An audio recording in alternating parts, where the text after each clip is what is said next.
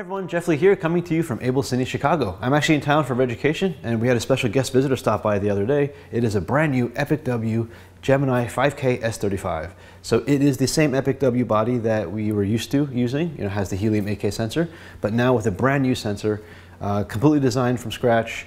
It's actually interesting, you may have heard of the Gemini sensor previously a few days ago. There's a couple of press releases, how they said they made several cameras, a very small batch, for a very special client, made for space exploration, meaning taking videos up in space. The low light capability was one of the big shining points.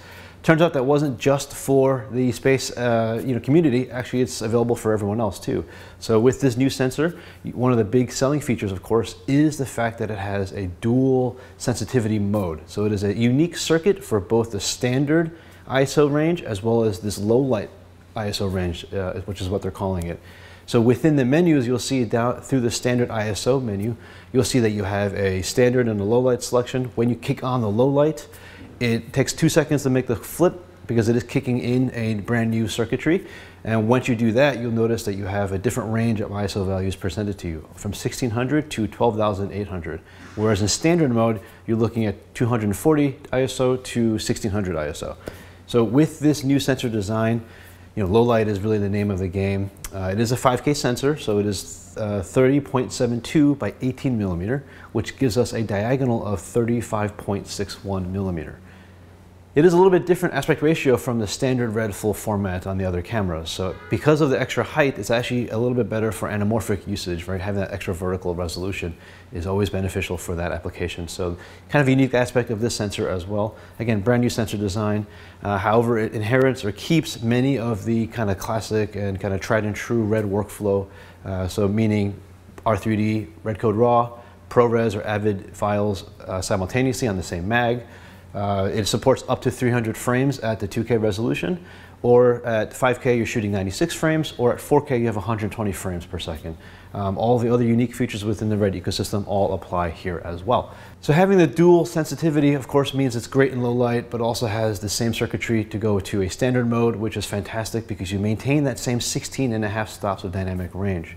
Now, it's not just meant for low light. I think having that dual circuitry means that you're able to use it in standard shooting conditions, much like what we're shooting in right now. But if you are in an environment where you need to extract the extra detail out of the shadows, you're shooting in candlelight situations or just in general low light, astrophotography, etc., having that secondary circuit is, I think, a huge time saver for a lot of documentary wildlife shooters. Folks that don't shoot maybe scripted stuff all the time, being able to make that decision, jump back and forth.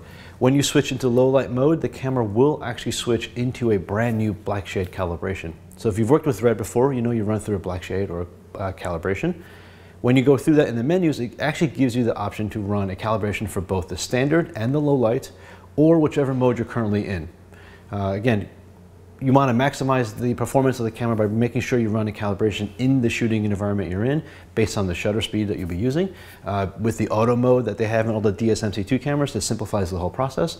But the manual mode where you can select up to 4 different shutter speeds in order to run the calibration still exists as well. So the existing workflow, existing tool set all exists within the Red ecosystem. So if you're familiar with the DSMC2 family, you feel right at home with this.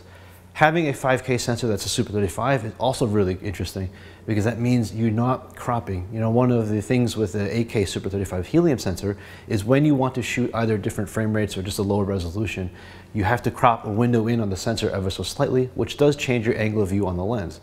With the 5K Super 35 sensor here, you actually maintain the full angle of view, so you don't lose any of that, and the angle of view on your lenses stays the same throughout. And again, at 96 frames, you still have a lot of frame rate options available to you.